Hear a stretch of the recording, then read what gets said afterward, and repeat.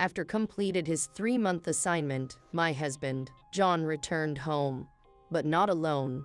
He had brought his mistress, Jessica, with him and said to me with an air of casual cruelty, I got her pregnant, so I want a divorce. And with the expenses coming up, let's just agree to no alimony, okay? His words were like a cold blade, slicing through the air of our once warm home. I replied, keeping my voice steady despite the turmoil within. Fine by me.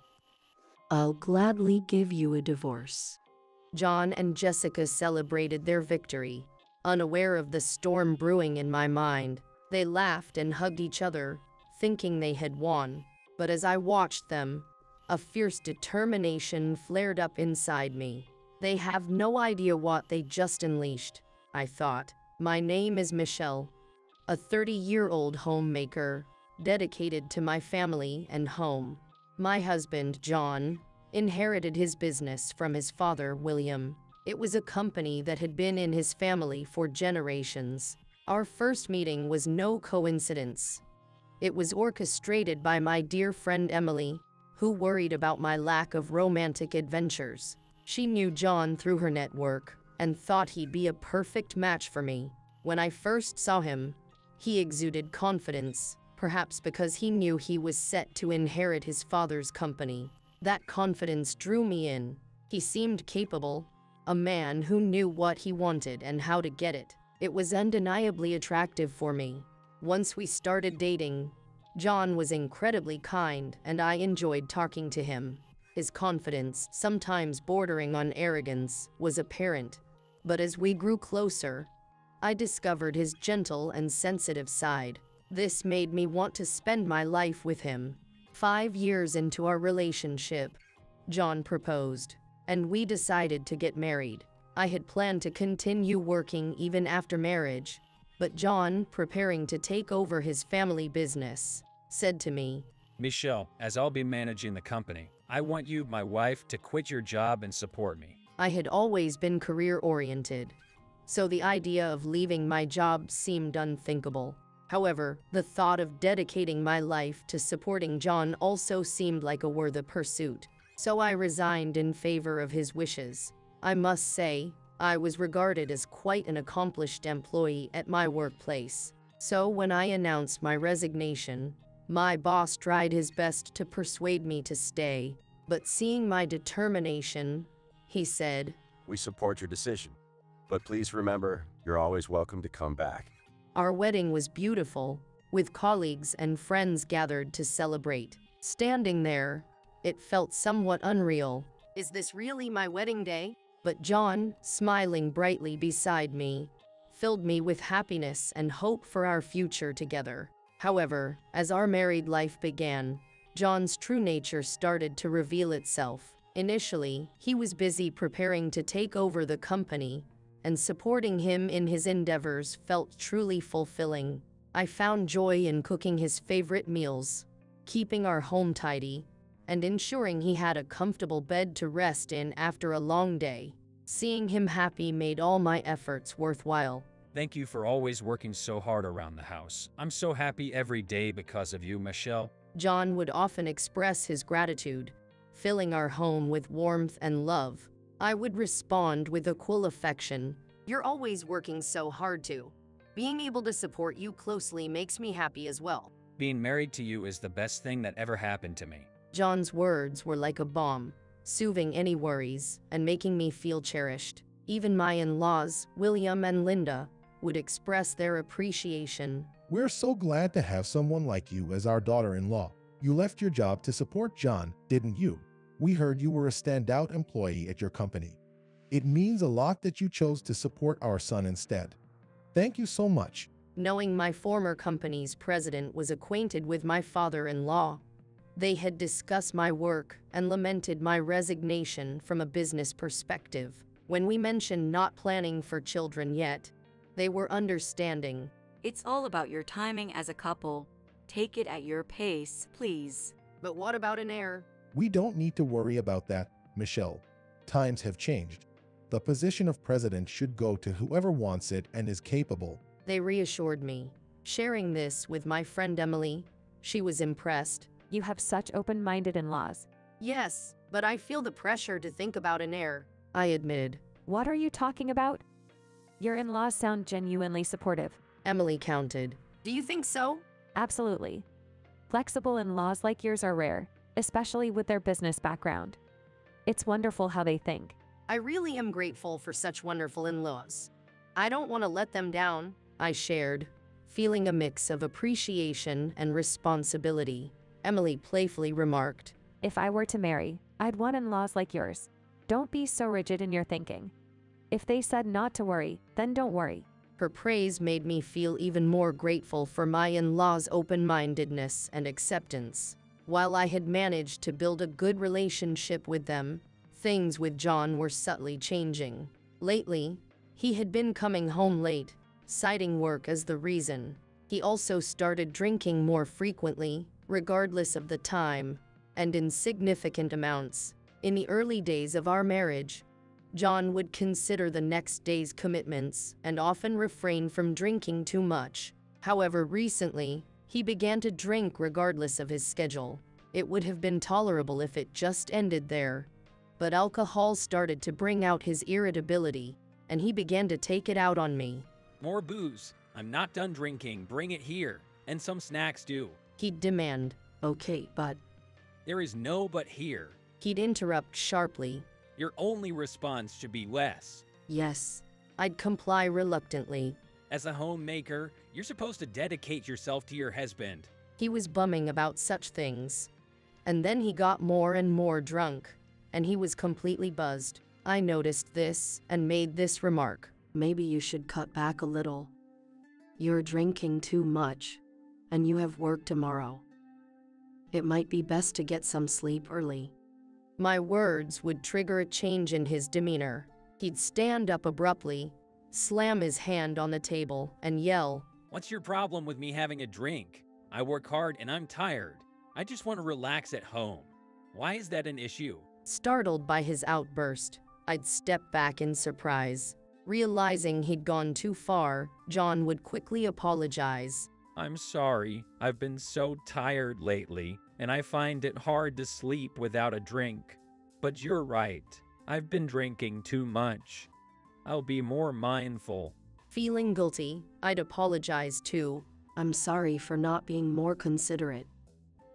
You must be exhausted from work. It's me who should be sorry, truly. He'd reply, remorse in his voice. I understood that taking over the company from his father, William, and becoming the president wasn't easy.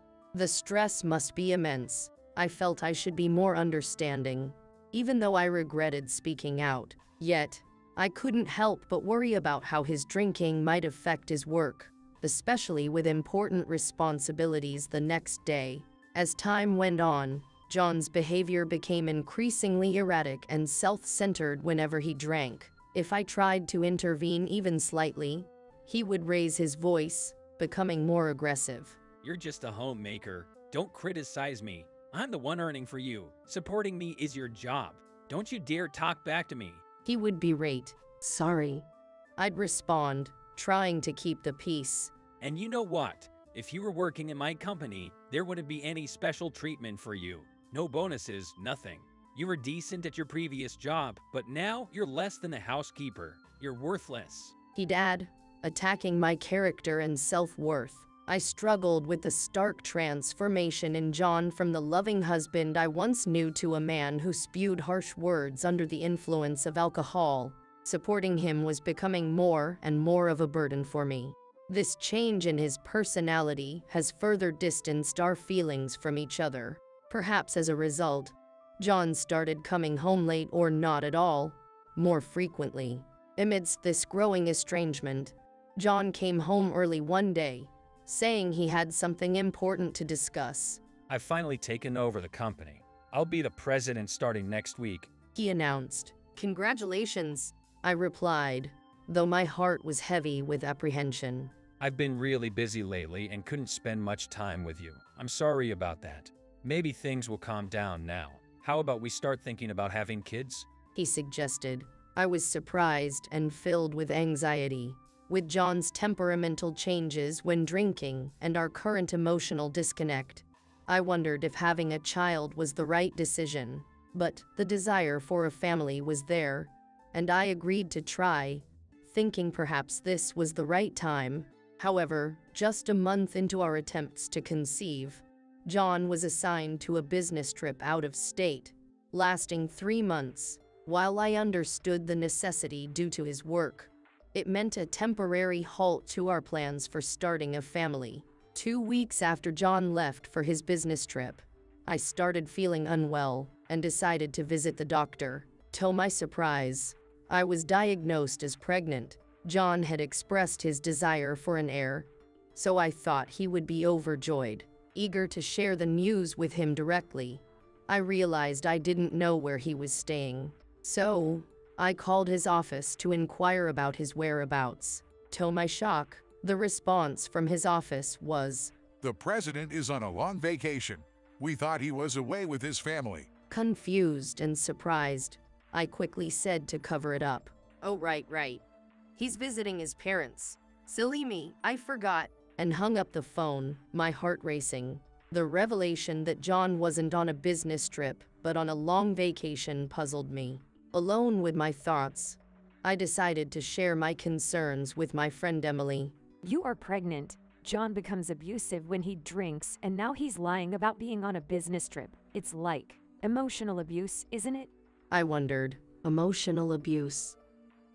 No, my husband is upset because I am incapable of doing nothing. It's my fault because I'm a failure. Emily was adamant. No, Michelle, it's not your fault. You're not the one to blame. This is a classic case of emotional abuse. It's not right to say that a couple is a failure. A husband and wife are supposed to complement each other. Realizing how I had been walking on eggshells around John, afraid to upset him, was a revelation I hadn't expected. You're not alone anymore. You have a child to think about. You need to start valuing yourself more. Emily advised. Her words were a wake-up call. I was not just myself anymore. I was carrying our child. Protecting my unborn baby was my sole responsibility. With newfound resolve, I decided to face John and the situation head-on. Following Emily's suggestion, I hired a private investigator to find out what John was up to. The investigation revealed that John was having an affair. It was a devastating discovery, but the thought of my child gave me strength. 3 months passed, and John returned from his supposed business trip, bringing his mistress along. Being pregnant, I became extremely sensitive to smells, and the strong scent of alcohol on John and his mistress was almost unbearable. I'm back and, well, I got her pregnant. So we need to get divorced. John slurred, his words cutting through me. What? I managed to say, stunned. Since there will be expenses with the baby, let's agree on no alimony. You've lived well enough as the wife of a president. You're not going to cling to my money after being cheated on, right? His mistress chimed in smigly, and they both laughed heartily.